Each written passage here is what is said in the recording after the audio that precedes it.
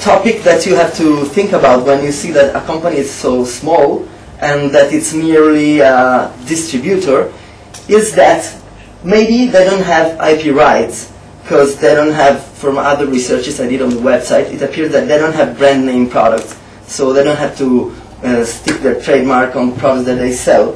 They do only this service of distribution. So it's possible, because it's a small company, that it doesn't have IP rights, registered IP rights, so as trademarks and patents and designs and so on.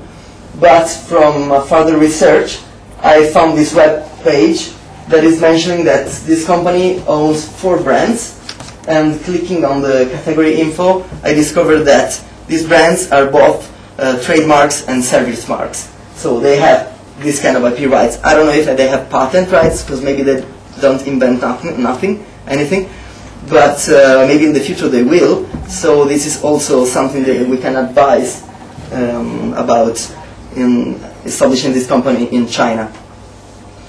And so we have to do a quick research also on John Mestitz, just to see who is this guy. And by digiting his name on Google, I found this website talking about him, and he appears to be a writer of scientific articles.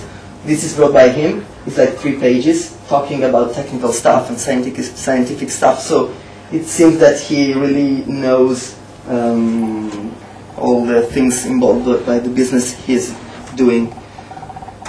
Okay, now let's have a quick due diligence on the law firm. Matthew Arnold and Baldwin is a UK law firm, medium size.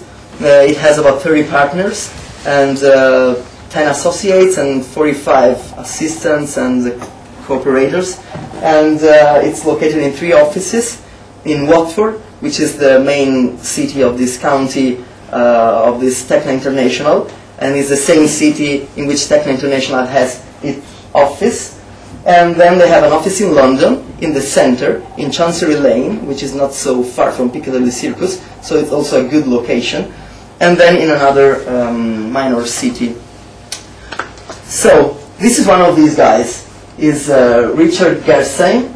It's a partner. And his areas of specialization are construction and commercial litigation. It's interesting to see who are these lawyers, because from their respective areas of specialization, we can understand which kind of issues the client is most interested in going deep.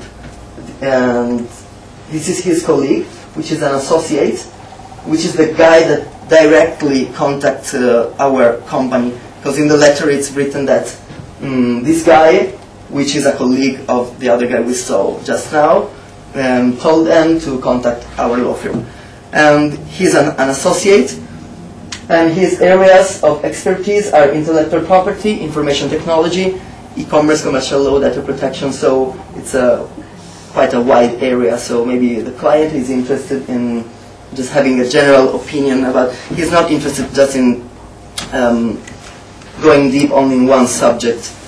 Oh, it's very interesting. He's interested in tennis, and he's a playing and composing musician. Okay, this is funny. Yeah, I like to, because we have to be curious people, so I found it's really funny to go deep in all these details and investigative work. Okay, now I will give you some rules about how to answer. So these are general criterion we have to respect.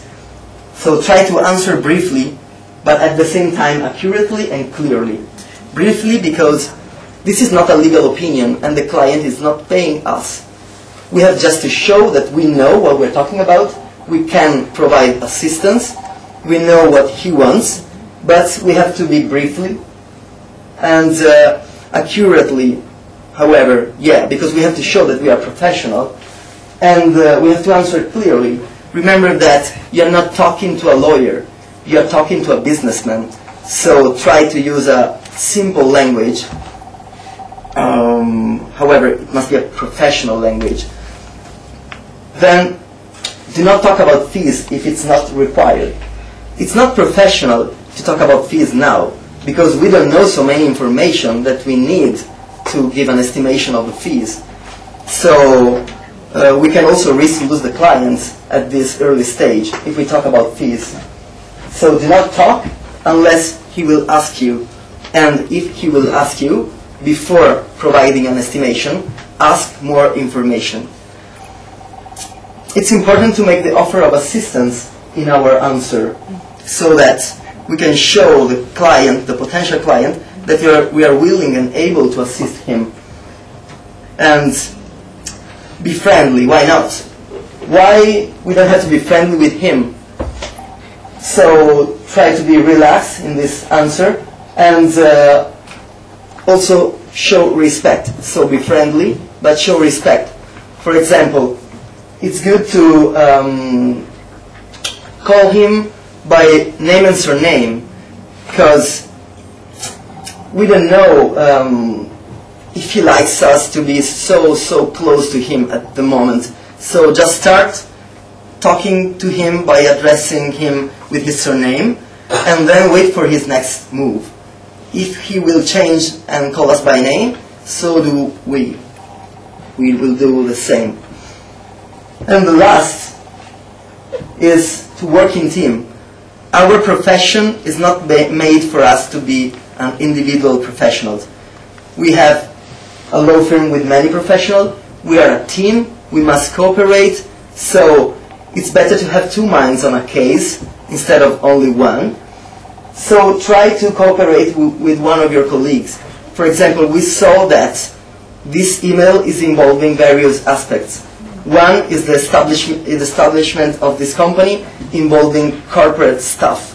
Another one is IP, intellectual property matter. So, for example, if you are a corporate specialized lawyer, try to contact a colleague of yours which is specialized in IP. And then, with the passing of the time, if this deal is going on, we will need also a tax lawyer or an accountant to work with to establish this company. Okay, the issue can be divided into three subgroups. The what, which is a Woffe manufacturing. The where, which is Zhejiang province. And the how, which is minimum investment and very small company. So, in considering the what, we have to look to the how, because actually the how is influencing what we will do, so establishing this company. We see that the client is interested in a minimum investment and in setting up a very small company. This is actually influencing, for example, the business license, because being a very small company in the manufacturing sphere, it will require to ask for a certain business scope.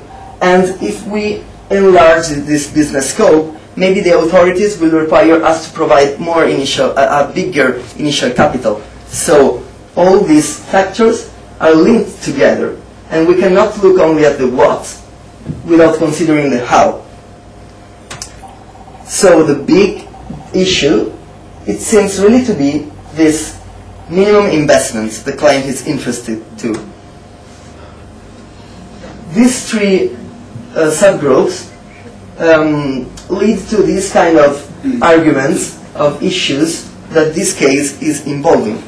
And so we have the initial capital for the setting up of this company, taxation matters, expenses for employees, which is regarding still the minimum investment, because this client has also to think about how many employees he wants. We see it's a very small company, so maybe we need a few number of employees, and we have to look at the minimum wages, which are generally regulated by local regulations. So we have to look at the local regulations of Zhejiang province. And we have IP matters, and last, the setup procedures to setting up this company.